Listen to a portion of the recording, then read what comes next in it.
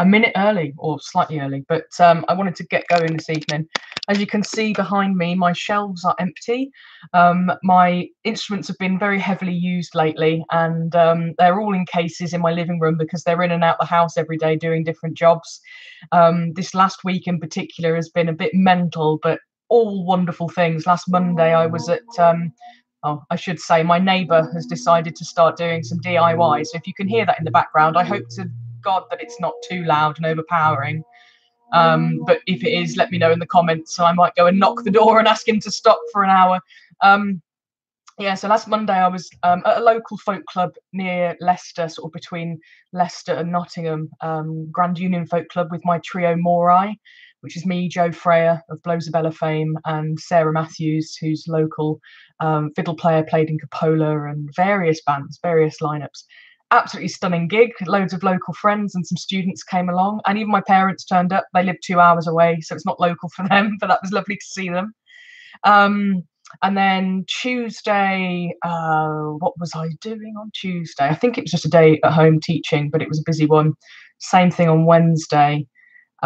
Thursday, we had a Moirai day with our new project, Framed, the Alice Wheeldon Story. I'll tell you a little bit more about that later.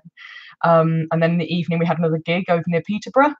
Absolutely brilliant. Again, fabulous audience, very, very funny, singing along with everything, joining in with all the harmonies and heckling us, which was, just very welcome and fantastic. And then Friday, a new project kicked off with the Composite Orchestra, which is a group. Composite have been around for a number of years, but they are, Joe Freyer is the artistic director of this project called Young Composers, and basically we have 5 young people between the ages of 15 and 21, all with their own ideas of what they want to create, a piece of music, which will be developed over 3 workshops and then recorded and performed sort of mid to the end of April. And we had the first workshops on Friday and Saturday with 4 of our young composers, and tomorrow we've got the 5th that we're meeting in the morning.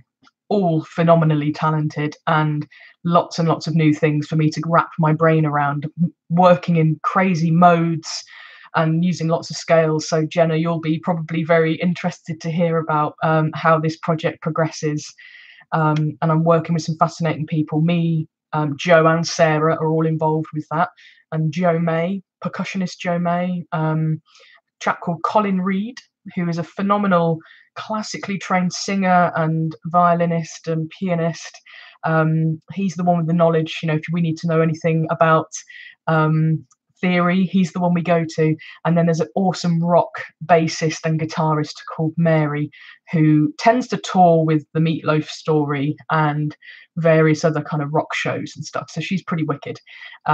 So together we're kind of all working with these young people to bring their creations to life and collaborate with them and sort of create some new pieces. So yeah, that was Friday and Saturday. Sunday we got up early, and which was yesterday, we travelled to Devon, South Devon, me, Joe and Sarah, and we did a gig at Folk on the Moor, which is in Lee Mill, Ivy Bridge. It's not really the middle of nowhere, but it's hard to kind of pin it down. It's between it's between Plymouth and Dartmouth. And again, a third fantastic gig, brilliant audience, loads of people came. I know a lot of Wilkes Morris from down near Cornwall, the Tamar Valley. Even my sister drove 2 hours up from Falmouth to come and see me. So yeah, all in all, it's been a fabulous week, but very tiring, and it's not looking to stop. There's more happening this week. I'm teaching at Halsey on Friday. It's my birthday on Thursday, and yeah, loads more stuff, more composite stuff next weekend as well. So that's kind of why my shelves are empty. My instruments are being very heavily used at the moment, and all brilliant. And I've spent 4 minutes whittering on about myself. We have got a list of questions to kick us off this evening. If you've got any questions that are under, sort of burning to be sort of got out there, if you're wanting an answer to your question about Melodeon playing, performance, anything that I can help you with, I will do my very best. So just let me know in the comments and I will get round to it. So I'm going to kick off tonight. I had an email from a guy in upstate New York in America called Yusuf, and he is somebody who's had a box in the attic for a long time. He had a BC Hohner accordion, sort of diatonic accordion, and he decided to get it tuned and sort of wanted to start playing. But he realised that the instrument wasn't suited to the music that he wanted to play. I mean, he's got quite a broad interest in traditional music of British Isles, Breton, Scandinavia, Quebecese, and or Quebecois. I'm never quite sure how to say that. So yeah, he wants to sort of play lots and lots of different types of music, and for those different types of music, there are different key signatures that are kind of standard and more acceptable. Please let me know if that's becoming an issue. If you can hear me, it's vibrating through the walls. Or also let me know if it's fine, and just shut up and carry on talking, because I don't know how you're receiving me. So he decided to get rid of the BC diatonic accordion and buy himself a chromatic button accordion, which, for those of you that don't know, is not limited on, it's got all of the black and white notes, and it plays the same note in the same in different directions. So it's essentially like a piano accordion, but instead of piano keys, it has buttons. But he's not coping well with the weight. It's an 8-kilogram instrument and it's quite large, but he can play in all of the keys, so therefore he can play all of the music that he's interested in, but is struggling with lugging this instrument around. He says that he's an older gentleman who just needs something a bit smaller. So he's found an instrument from Bernard Loffey, who sadly is no longer with us, but his family are continuing his legacy and still building instruments in Brittany. And I never heard of this instrument before, but Bernard Loffey are making a small, lightweight chromatic accordion, and I've just read up. I'm assuming it's Bernard's language, and basically, essentially building an instrument that plays in lots of different keys, is lightweight but still sounds like a diatonic instrument. So the quality of the reeds is very good, very high. It's got 10 basses. It's got 20 basses on the left hand, 10 of which are basses and 10 of which are open chords, or thirdless chords, if you want to call it that. So, and it seems there are various layouts that you can get. I don't read solfa. So sol, fa, do, re, mi, fa, sol, la, ti, da. I don't read that. I don't know what that is, but there are lists of a few different layouts. So obviously, and I'm sure they would custom layout something that you would want yourself. So you can choose what you would want on the left hand. So basically, his question is, he's in a bit of a quandary. He doesn't know whether just to get multiple diatonic boxes or just get one lightweight chromatic accordion. And it's a tricky one. I mean, my opinion has always been, buy an instrument and find as many ways of making it work for the different kind of music that you want to play. But at the same time, with that span of instrument, a span of music that you're interested in, if there are particular keys that are popular, you kind of want them to be easy for you to play in, right? And you want the left hand accompaniment to be easy. You don't want to be kind of hashing it up or missing too many notes out. So you'd start to think, well, maybe I want a 12 bass instruments, or maybe, something a bit bigger, maybe even an 18 bass. But then as soon as you go bigger, you add more weight. This has kind of been the predicament I've been in for the last few months. And, previous times I've talked about my thinking process there. So the more buttons you give yourself, the more chromaticism, which is not a word, but you make yourself more chromatic. Even though you're still a diatonic instrument, it's still a push-pull. Essentially, you're still kind of limited on the main rows of the instrument. But if you went for a 3-row 18 bass, you'd have that extra third row that you could configure to be accidentals and reversals in different octaves, and therefore you're giving yourself that kind of chromatic feel. You're able to play in more keys. And with the 18 basses, you'd have a series of reversals there too. So just because you wouldn't have so many limitations on the left hand, but extra weight could be an issue. So maybe sticking to just 2-row 8 basses and getting multiple 2-row 8 bass boxes in various kind of conditions, depending on your budget. I personally was very inspired seeing Frédéric Paris playing with Vente de Galan at Le Grand Bal de Bath. I'm not sure it runs anymore, but I was there in 2012, I think. And to see him on stage, he's got 3 or maybe 4 208 bass boxes, and all of them tuned differently. So he's got GC, a CF, a DG, and something else, maybe an NAD or something like that. But you know, he just plays that, and what he gets out of that instrument, because he puts in a lot of second melodies and second voices and lots of right hand harmony, it sounds so rich and full. We'd think, well, why would I ever need to upgrade? You know, he sounds fantastic. So it's a tricky one. I don't kind of want to tell you what to do, and I appreciate that you've kind of emailed me for my opinion. I really like the look of this Bernard Loffé box. I don't know what they sound like or feel like. This is the thing. I've never seen one. I don't know anybody that owns one. I don't know how popular they are.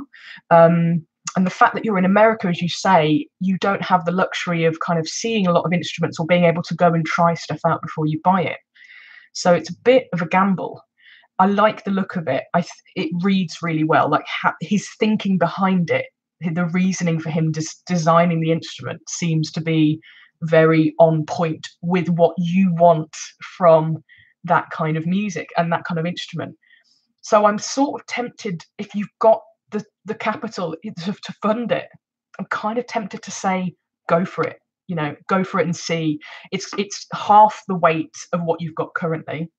And if that's the only thing holding you back, you know, you've got all of your keys, you've got lots of lovely basses in all directions. It's just the weight, and it's smaller. I think it might be worth a gamble. And actually, I'm really interested. I'd love to see one myself, because you know, there are lots of people in this country that want to play lots of different keys, but not have lots and lots of different instruments because of, you know, financial reasons. So I think it's a good shout to go for something with more buttons, and then look for something that fits your weight category, if you like. So, Yusuf, I hope you find this. I will email you, and you'll be able to see me nattering on about your predicament. But keep me updated and let me know. And if anybody else is having any kind of issues with, I want to play this music, but I don't know what instrument to have, pop in the questions, pop in the comments even, and let me know. Pop a question across to me, and let me see if I can help you in your predicament. Fab. Thanks, Polly. He has stopped now, so it's gone nice and quiet here, and it was fine anyway, so that's all good to hear. And I'm looking forward to seeing you on Thursday. It's going to be very, very fun. Okay, so maybe I've talked for a long time. Tammy's asked me to play something. Will you play one of the tunes you use for your new Border Morris team? You've given me a great lead in there to talk about Wilkes Gob. Thanks very much. Would love to feel the sort of border it is, if that makes any sense. Totally makes sense. So yeah, I am, and me and a bunch of friends, it's not just me, are starting a local Border Morris side. I live in South Derbyshire in the UK, and around my very local area there is a plethora of local industrial heritage and history. So what I mean by that is, you know, Victorian industrial era monuments in terms of buildings and canals and bridges and factories and industries that are still going.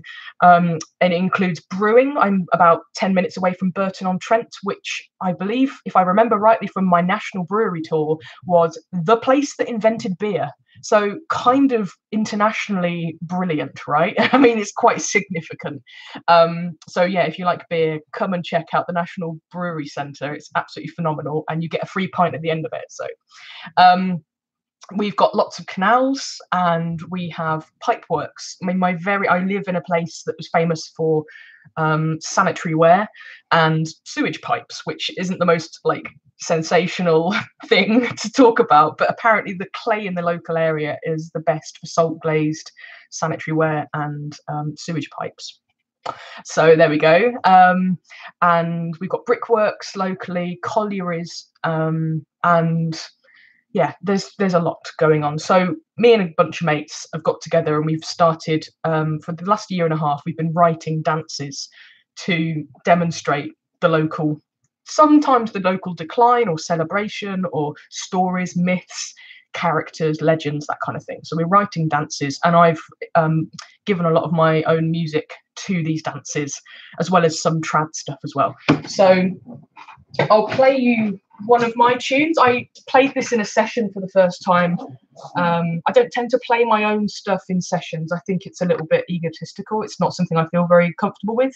But if people ask me to do it, then, or if I've had enough beer and I feel comfortable enough with the group of people I'm with, then I'll just kind of play it. And then at the end, if they're sort of like, oh, that was all right, yeah, what was that? I'll tell them it was mine. But I'm not the sort of person just to plow in and play my own stuff. But yeah, it went down really nicely. This is a tune called Trespasser, and it's Trespasser came about because we were looking into the River Trent runs locally to me, and it's a big river, and it's also got a very, very wide floodplain, and it breaches its banks very regularly in lots of bad weather. So the actual word Trent means to trespass, or means trespass. So we have written a dance all to do with eddies and currents and flow and flooding and ebbing and all that kind of stuff. And this is the tune that goes with it. So I'll put it down in case you ever want to know or see. This is my DG Castagnari Trilli. And let's see if I can play it. It's been a little while. So yeah, it's in E minor, classic Border Morris key.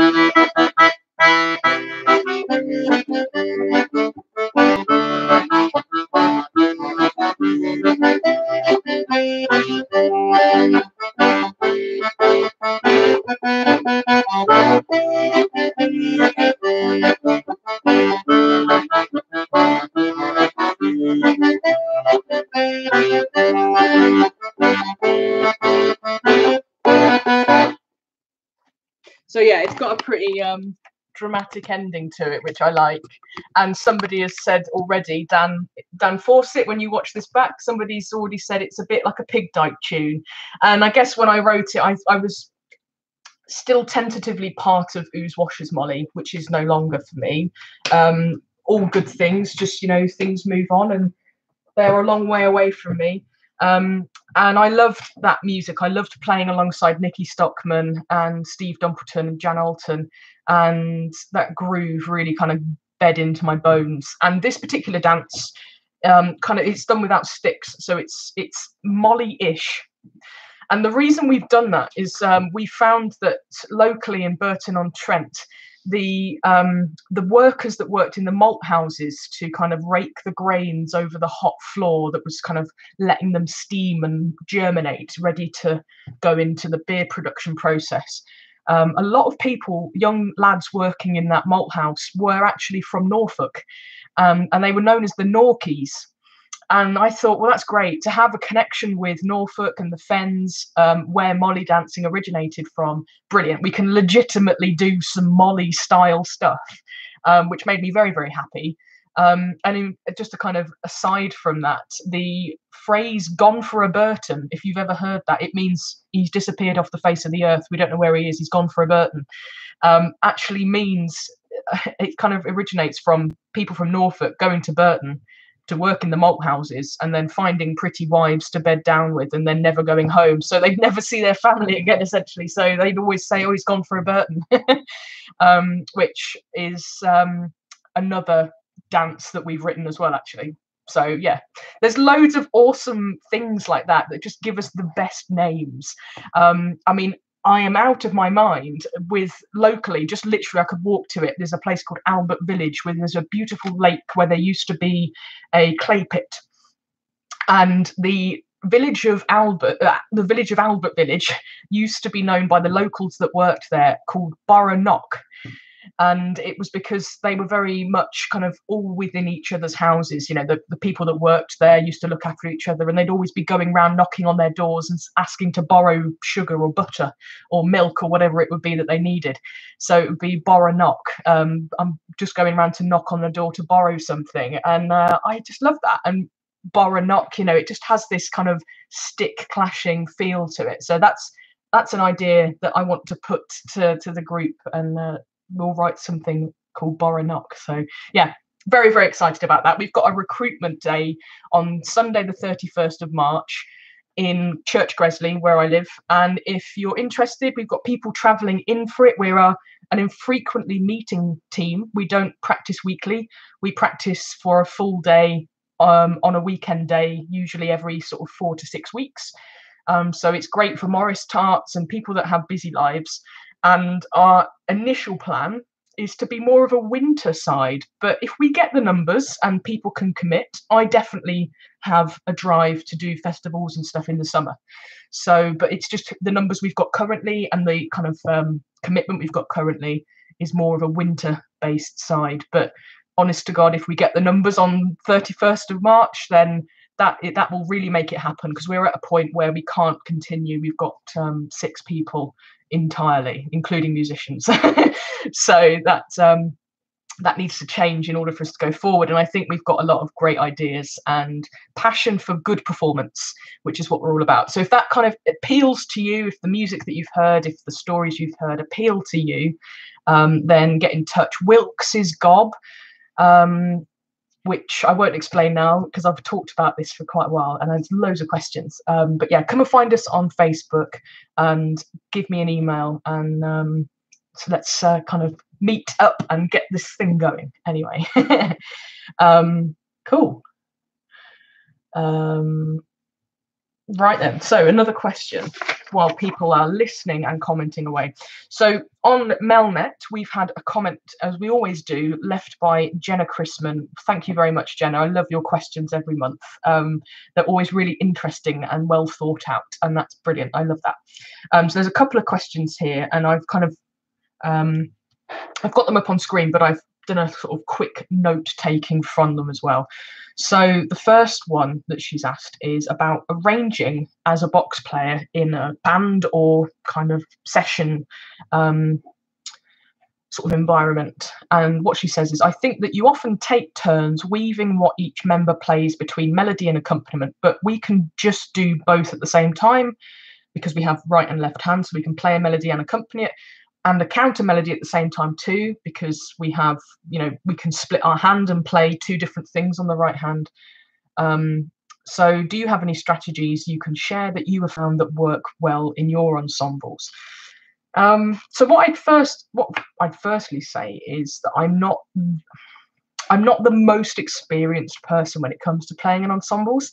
The way that I've kind of developed my style, if you like, to this day, it's still in development, is really through the work that I've done with Moirai, which is again me, Joe Freyer and Sarah Matthews, and really through growing my confidence in that scenario and following my nose. I mean, when Joe first approached me and said, do you want to start a band with me, I was like, I wasn't a professional musician. It was like, it was where I was headed, but I didn't really know what I wanted to do at that point in time. So I can remember the first kind of few rehearsals and I felt a little bit out of my depth, but it kind of creatively really turned me on, and I tried to put that fear into what I was trying to achieve, and it really made me think outside of what I was already doing on my instrument, which was predominantly English dance music in sessions and for Morris. So I started, I mean, because I was accompanying singers, I had to start looking at playing in different keys. And at that point in time, I only had a DG instrument. I didn't have any other keys. And singing in D and G is not great for female vocalists. So we started to kind of look at playing in C quite a bit, and occasionally in A minor, which it's still a bit of a strain, but we kind of had to make it work just because of the instrumentation that we had. And sometimes we sing in D, actually. So we've still got stuff in the set list that is in G. So, you know, say all of that aside, we still sing in those keys, but ideally they're not like fantastic for everybody. I think between the three of us, we've got quite a broad range vocally, so we can kind of deal with it. But yeah, playing in C and B minor, we do that for like 4 things, maybe C a little bit more. B minor, we play a few things in B minor. And there's some tunes that I've written. Brexit Biscuits is one of mine that's in B minor-ish. And yeah, so going outside of my usual zone, and it didn't feel uncomfortable, because to me, you've got a set of notes, you've got these buttons, and you just got to work out how they fit to work with the melody that you want to play. And if you find that there are notes that you don't have, then you find alternatives, or you leave a gap, essentially. That was kind of my thinking behind it. On the left hand, I do as much as I can. So sometimes I'll drop to just using basses. I pretty much always play with thirds out. So I always have open chords, because then that opens you up to modes, and it also leaves some space. So I found, I can't remember where I got this in my head, but maybe it was from a workshop that I did, or talking to a strings player. It wasn't actually talking to Sarah, but if you play full chords with the third in, it ties the tuning down quite abruptly. And for a strings player, you know, a fiddle player will actually be they're crafting the note, because they're not a fretted instrument, they're not a button instrument, so they have to actually place their finger precisely to get that tuning correct. And each player will do that to a degree of subtlety that will change the intonation super subtly between those notes. So the tuning between the box and the fiddle can sometimes be, you know, it's a movable feat, basically. So if I don't play a third, then I kind of leave that tuning up to Sarah. I said that's how I think about it. I'm kind of handing it over to her. I'm not leaving. I'm broadening the range within which she can place her finger to create a major or a minor sound. If I'm playing an open, if I'm playing a first and a fifth, that channel of the third down the middle is open for her to use or not, if she wants to leave it open. So that was one of the biggest things for me, is using chords in different keys, and thinking about who you're playing with and how they create the sounds that they do. Kind of a tuning thing as well, when I was playing with Box Tet, and we had famously rehearsed for like 2 years and did one gig, and then we disbanded.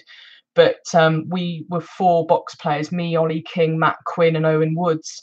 And we found out that you could only really deal with 2 wet instruments and 2 dry instruments, any kind of other combination, and it was just too much tremolo or too much dryness. So tuning was quite kind of imperative for us to get right and to think about in that lineup as well. But yeah, so when you're accompanying, when I accompany, I don't feel I can kind of teach this necessarily, but I can tell you what I do. I feel I'm quite basic. I think when I listen back, and last night when I was playing some of the stuff from my first album, I feel like I'm doing really basic things that are quite boring, actually. Like for a player just to keep repeating the same kind of rhythm along the same chord sequence for a whole song, it's not interesting as a player. But you're a role within that ensemble. You are the accompanist, you're the guitarist, if you like. What's actually interesting, what people are listening to, is the song and the lyrics. So that always sort of brings me back into that. You don't want to detract from what's going on. And I apply the same when I'm playing for dance. You don't want to do anything that's going to take the interest away from the dancers, because you are there for the dancers. And when you're accompanying a singer, you are there to accompany the singer. Or if you're accompanying somebody that's playing the melody, you can obviously, if you want to have some interplay between that, then you can. But it's that kind of how do you want to kind of put it forward? But yeah, I think accompanists that can sink into the background and not be noticed, but if they weren't playing, would leave a gap. That's kind of the perfect medium. That's kind of where I feel comfortable, basically. And as I've, the second album we did, Here and Now, there's loads more on there that I do, and I feel I contributed a lot more because I believed in myself a lot more. My confidence was a lot better. I decided to go freelance by this point. We recorded the first album in 2014, which was my first year as a freelance musician. And then in 2017, we recorded the second album. So I had 3 years under my belt of doing all sorts of brilliant projects and growing and learning in my personal life. And that all fed into how I felt about being in my ensembles. And now we're going to be recording our third album this year. We're writing it, the Alice Wheeldon project, which I think I alluded to last month. We've now launched it. It's called Framed, the Alice Wheeldon Story. And if you pop over to the Moirai page, I'll put a link. I'll write down to send a link to it because I want you people to know about this. It's absolutely fascinating. Alice Wheeldon is a Derby suffragist, or was a Derby suffragist, an anti-war campaigner, a socialist, a mother who was protecting her son who was on the run from the conscription to go to First World War. And as a group of pacifists, as a family of pacifists, they didn't believe in the war.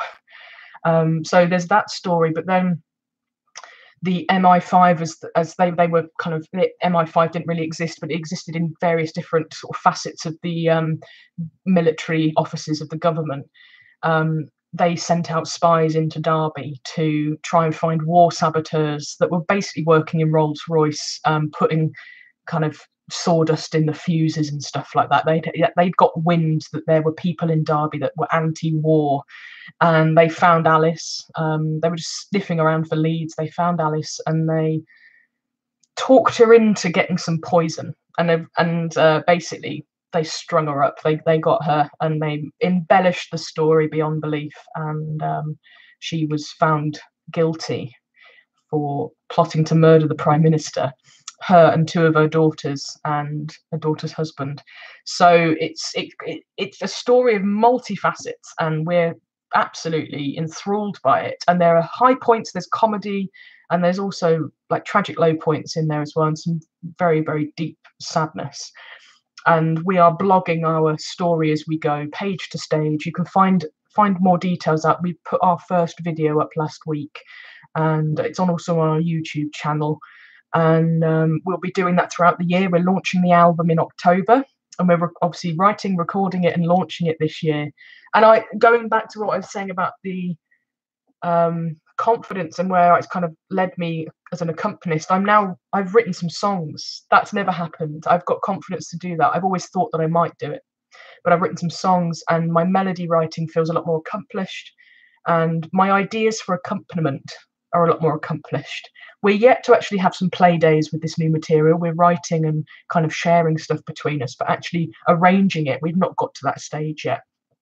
But I'm really feeling very relaxed and confident about my contribution to this band. The other thing as well is, in the 6 years that we've been going now, I feel like we've all got roles. We've kind of settled into roles, and that's not in a negative, they've become boring and they're kind of stuck in their way.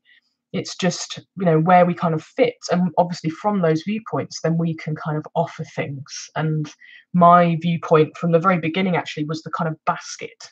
I can hold the whole sound together because I've got the bass end, the bass guitar essentially, or the cello, and the sort of the more trebly sounds of the fiddle and the clarinets and everything. So I kind of try to hold everything together. I do a lot of stuff chordally, and sort of broken arpeggiated chords. That's definitely something I quite like to do. I've always loved minimalism and cinematic scores. Hans Zimmer and Jan Tiersen are big kind of, I love what they do. So I've always been interested in that repetitive pattern making and how you can kind of create. There's something I do in Brexit Biscuits, and I do it in other things as well, but this is the one I'll demonstrate, where I come out of a chord sequence. Actually, it's the second tune of that. It's Calarem Calarem Pa, and there's this.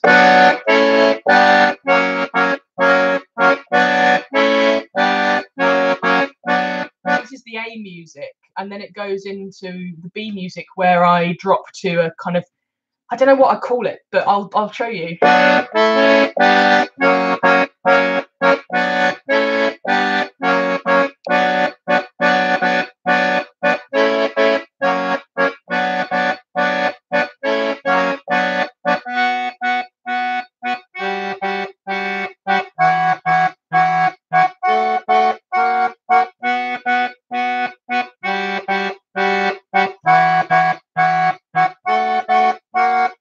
And then I keep the same pattern, but I change the rhythm.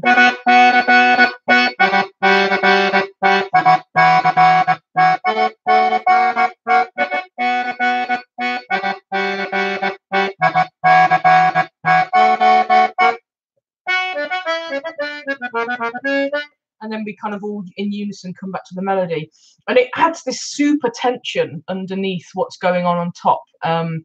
And yeah, so I'm holding a note, a high B, and I've got those in both directions. So then what I've got is this kind of this pedal note, or I don't know what you'd call it, but this moving note that is lower than that, basically. So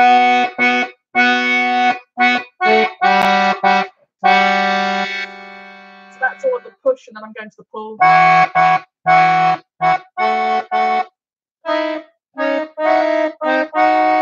And when I think about it, I can't do it.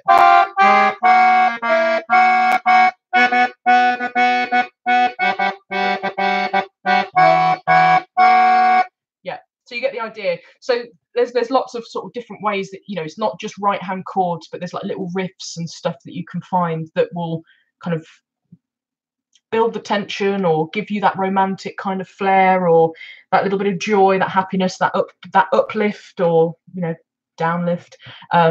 So yeah, and a bit of whittering around accompaniment, but as I say, it's not something I don't teach it, but it's something that I've been developing, I guess. But I don't feel like I'm fully formed, but there's some ideas hopefully that will make sense there.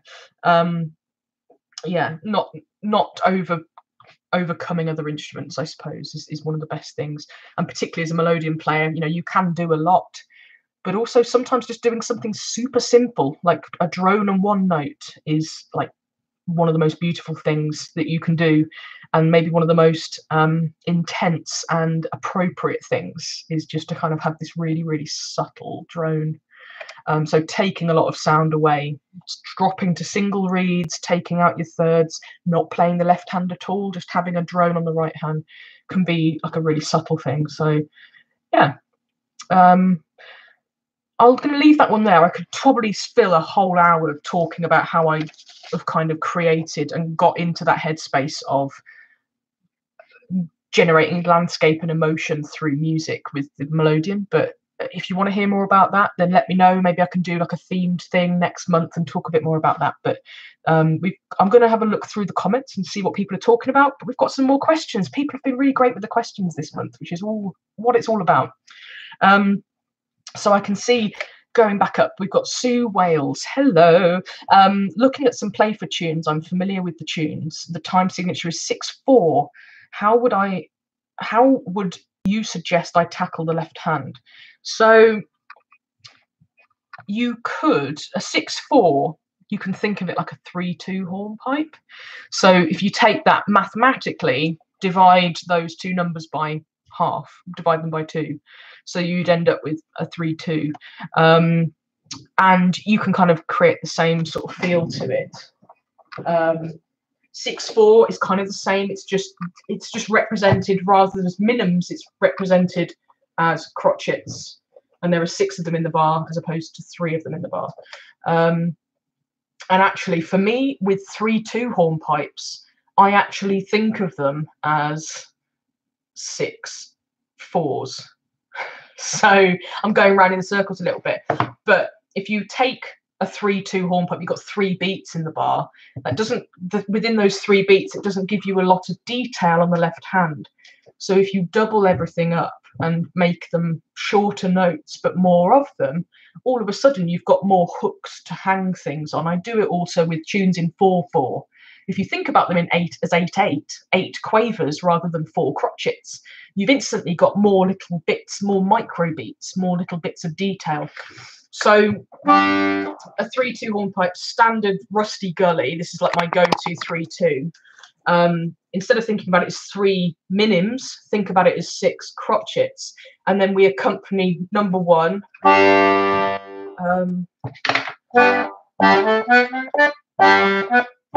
We accompany number 1, number 4, and number 6. So that means that 2, 3, and 5 don't get anything. So you have to kind of train yourself to leave gaps. 1, 2, 3, 4, 5. 1, 2, 3, 4. It's hard to count it and say it and play it. So that's 1 bar of the tune.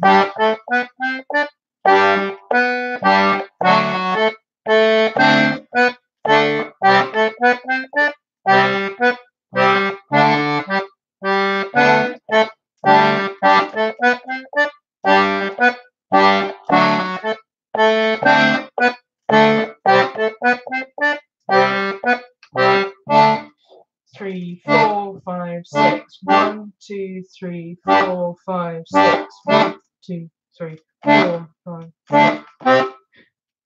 4, 5, 6. And that's one way of accompanying it. There are a couple of others, but that's like my basic intro. So hopefully that will help you there, Sue. Polly asks, is your day seeking just dancers or musicians as well? So the Wilkes Gob Recruitment Day, we are desperate for dancers, but we will not turn musicians away. We've got a lot of interest in musicians, which is fantastic. Very, very little interest is dancers. If you are a musician and a dancer, we'll have you. That's brilliant, fantastic. That's kind of what I want to be. I want to go back to my dancing days and do some more dancing, but I think at the moment I'm very much needed in the band. Which is not a problem, but we want to kind of develop our dancing. So yeah, you'd be more than welcome to come up and join us for that day and see what you think. Oh yeah, Denise asks for the dots. You should see my diary, Denise, and I'm sorry, I did say I'd send them out, but I'm finding that with everything that's going on at the moment, any downtime I get, any time I get where I'm not needed anywhere, I'm just on the sofa. I'm completely flaked out. But I appreciate that, you know, you want to have a look at stuff before that day. So bear with me. Sometime this week, I've got some time tomorrow afternoon. It was my intention to do it this afternoon, but I just flaked after my journey back from Devon. So please bear with me. So yes, CW says, wow, so much on Alice Wheeldon. I had never heard of her until now. We hadn't either until we did a Google search. We were looking for something with a feminist theme. That was my kind of want for our next album. And we kind of went down the route of women in work, the history of women in work. And that was such a broad topic and fascinating women involved in, you know, all of those kind of areas of pre-World War One, World War One, you know, factories and that kind of stuff, and where we are today. And that would be a brilliant project, but it was a bit broad. And Joe was very keen that we narrowed it down.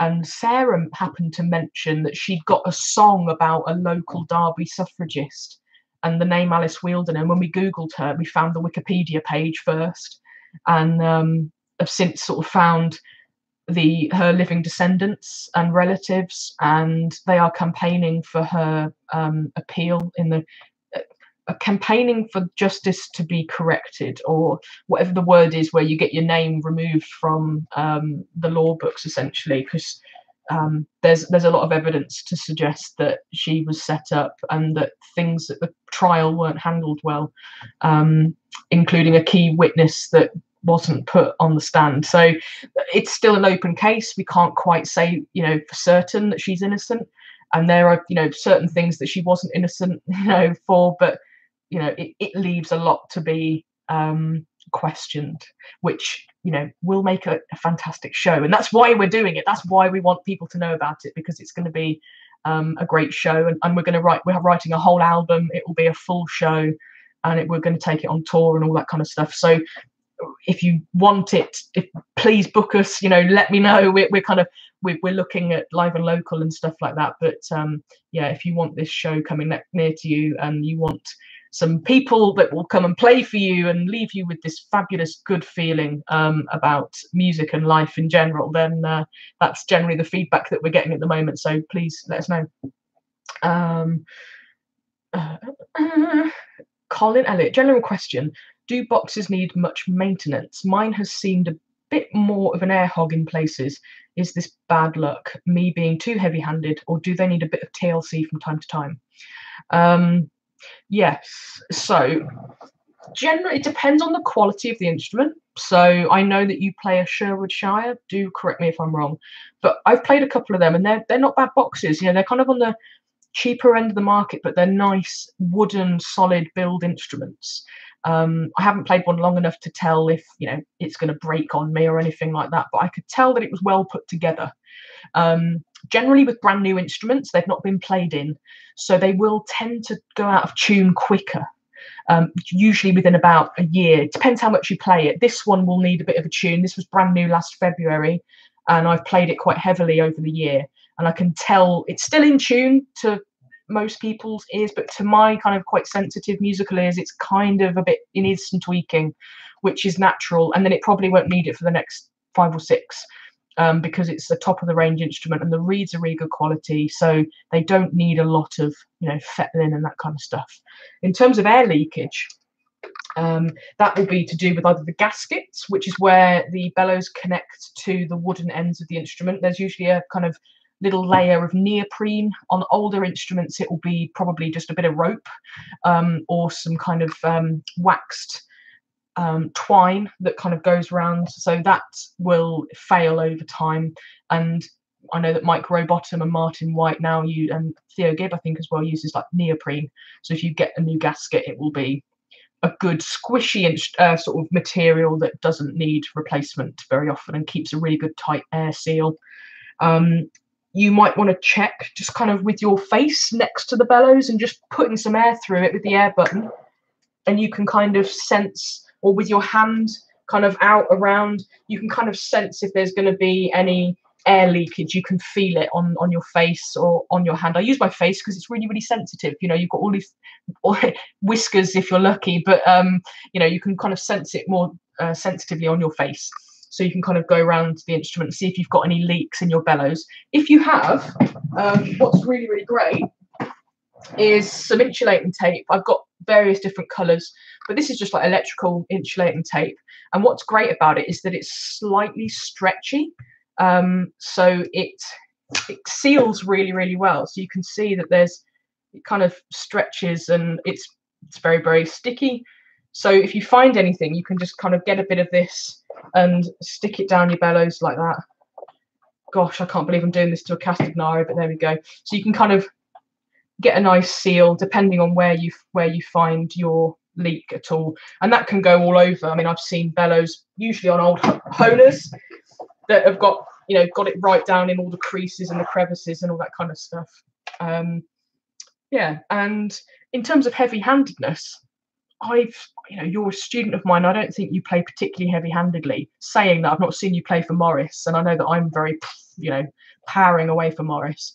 And it might be, if you're not using the air button as much when you're really going for it, then there'll be a lot of excess pressure that might be finding its way out through the gaskets or through the bellows seams or something like that. So we can look at technique with the air button in in our lessons. But yeah, I think that's about it for now on that kind of stuff. In terms of just general TLC and maintenance, tuning is the most kind of obvious thing, I suppose. But you might want to sort of just take a little brush or a hoover, open them up every now and again. They do sometimes collect dust, particularly if you're Morris and you're playing outside. They'll get a bit of grit. It still gets through the grill fabric and stuff like that. So just kind of get a hoover with a clean paintbrush, and you can just go in there and kind of sweep it out with the hoover, essentially. Not on top of the reeds, but kind of within the sound chamber and stuff like that. Yeah, that's about it really. They're quite kind of easy maintenance Instruments in that case. Cool. So we've got some more questions. Jenna's second question was about suggesting different stuff to a group of Melodeon players that she plays with. I suppose I was interpreting that as a session. So I will go over to Mel now because she's put it a lot more eloquently than I just did. Yeah, so she says that basically occasionally she suggests things to a group of Melodeon players that she plays with locally to her. Like, how about we play something in C, or have you tried B Phrygian? Now, I have to say, when I read that, I did have a little bit of a chuckle because me and Jenna have been talking about modes. She's been asking me about modes, and I'm kind of getting into it. And particularly with this composite project that I talked about at the beginning, that I've just started, a lot of the young composers are working in modes, and it's blowing my mind. But I've known about modes for years. I've known how they work and what they are and how to work them out since about September last year. And I've got myself a crib sheet, and I'm sort of like, I'm a bit slow. I'm having to work it out. It's not like instant knowledge. So I had to Google B Phrygian and work it out. And it's possible on the Melodeon.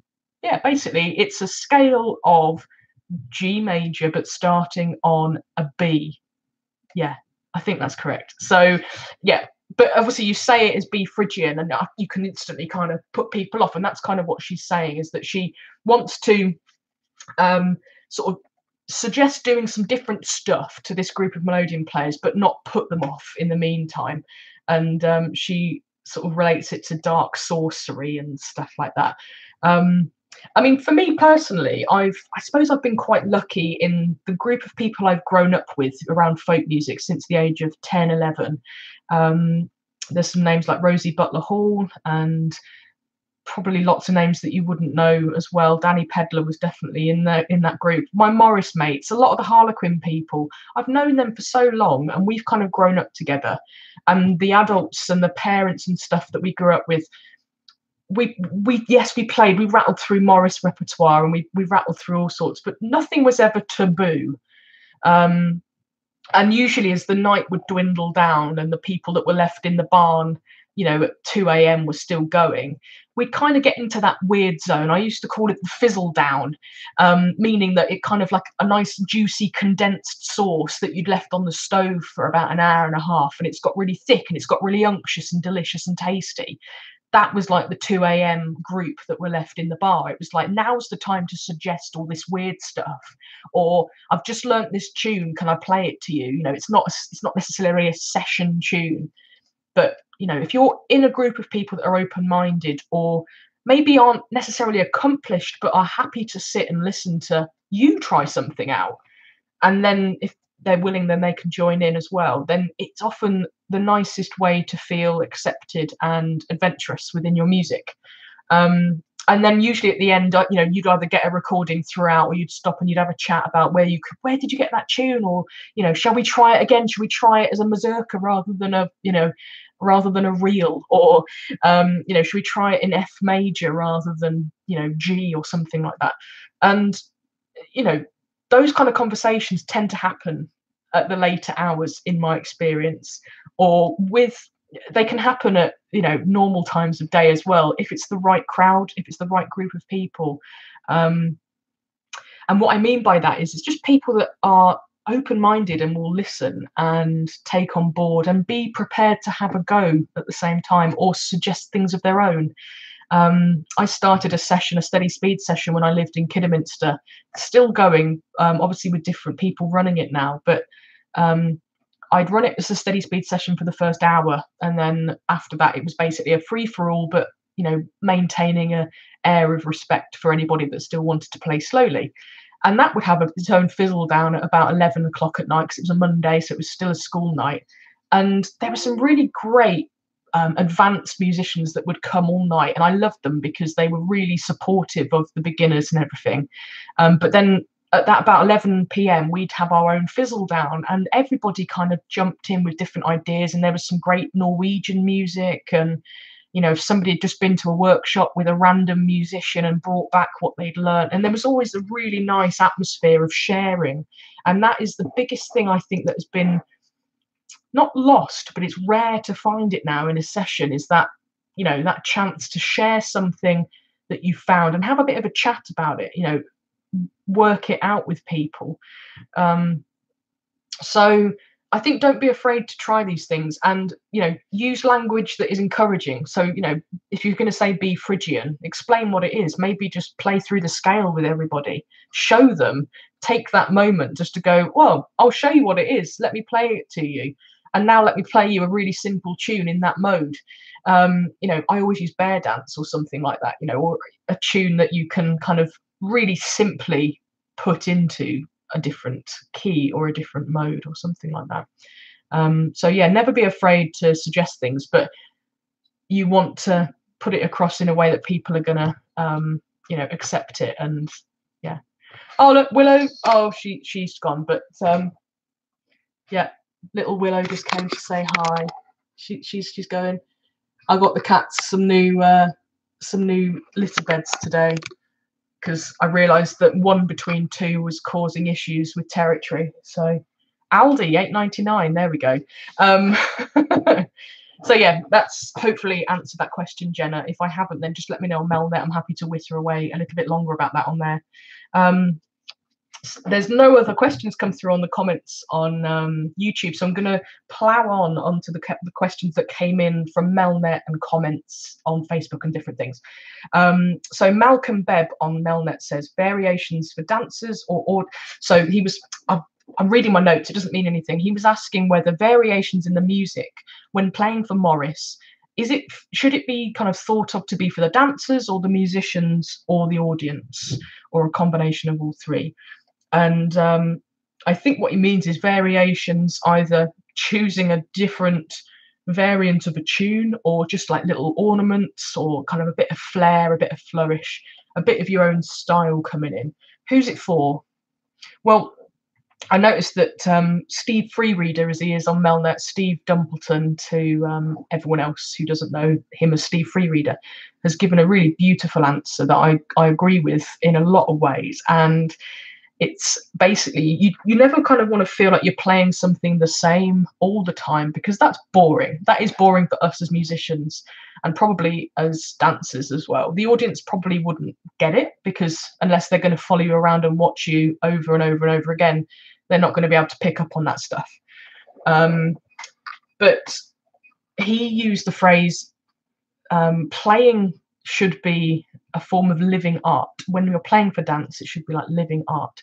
And I really like that. And I think playing with Stephen, who's Wash's Molly, it was always like that. There was always kind of somebody putting a harmony in, or somebody putting a bass run in, and it was never to detract from what the dancers were doing. It was only ever done at a certain time during the dance that would emphasize what the dancers were doing, and that was part of the fun of it. I think playing for Cotswold, so me playing for Harlequin, I do put quite a bit into it, and I used to think of myself as quite a cut back musician, and I've probably said it in one of these a few months ago, but I was thinking about it last weekend when I was playing for Harlequin, and actually there's quite a lot that I do, but it's not to be flamboyant in a show-offy way.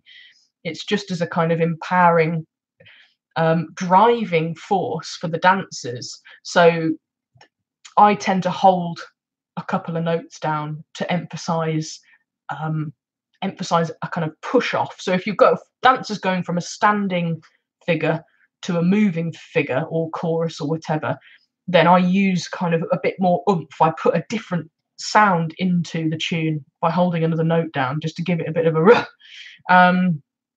and yeah, I think variation should only ever be for a purpose, and it should only be for the purpose of between you, the musician, and the dancers. It can also be used to add interest for the musician, but only ever if it's going to not detract from what the dancers are doing.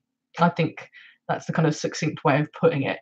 In terms of doing it for the audience, that doesn't matter, because what the audience are watching is what's going on between you, the musician, and the dancers, and essentially they're only really watching the dancers and the movement and everything that's going on there. The music kind of fades into the background. You know, we have a purpose, we have a point of being there. But I think going back to the accompanist thing, the best form of accompaniment is to kind of be in the background, like a really great drummer. You don't notice they're there, but you know the rhythm is driving you forward. It's only when they're being show-offy, or maybe the rhythm's not great, you know, that you start to notice them. But if you've got a solid drummer, if you've got a solid accompanist, it's just beautiful. It's just sublime. And yeah, that's my opinion on it anyway. But others might think differently. I can see that we are coming to the end of this month, and I want to leave it on. What do I want to leave it on? I've talked a lot. I've not played very much, and I apologise if people come here to see me play, but we had a lot of questions this month, which is fantastic, a lot of variation as well. So if you can't make next month's, which will be the first Monday of April, which is going to be Monday the 1st of April, then do email me, leave me something on Mel Method. I've got my own thread, Ask Melon Box, on the teaching and learning thread there. Yeah, and obviously always keep up to date with me on Instagram and Facebook and different places. I'm posting a lot at the moment because there's a lot going on, and it's all quite varied and really interesting. Also go and check out the Moirai page for the Alice Wheeldon Story project that we've got going, and you can see our first blog video where we're all talking about the origins of our story and what we're doing. I'm always available for lessons and talking about my pick up and play course. So if you want to know more about starting the Melodeon, or if you've got a friend that wants to plug them my way, I would really appreciate that. And I think that's about it for now. Yeah, thank you very much for watching and all the comments and questions that have come tonight. I hope that I've sparked some interest. Yeah, and I will see you next month or before if we've got something in the diary. Take care. Bye.